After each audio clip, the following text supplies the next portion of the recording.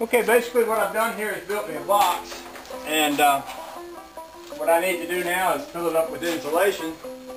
Once I fill it up with insulation, I can put the lid on it and put a couple of handles on it. We can take it up there and slide it in and out of that hole, and it will serve as a kind of little insulated door.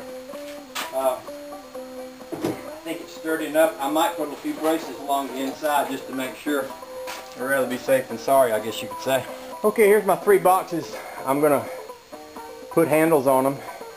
Probably take them in the house and test fit them one last time, and then stuff them full of insulation, and then put the backs on them. So these will be my doors.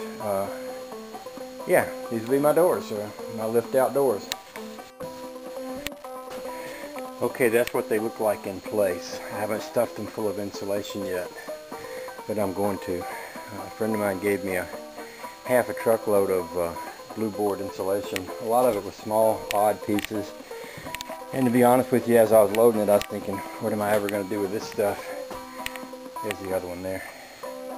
What I'll do with it is I'll fill those boxes full of that and put a back on them.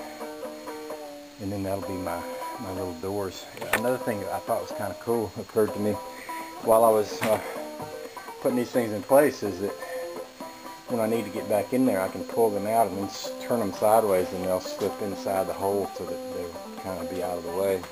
I just kind of like that. I just kind of like the whole thing. Once that's done, I've got one more spot to insulate behind the wall over there, and then the insulation part will be done. That'll be nice. That'll be real nice. I'll take these things out and go stuff them.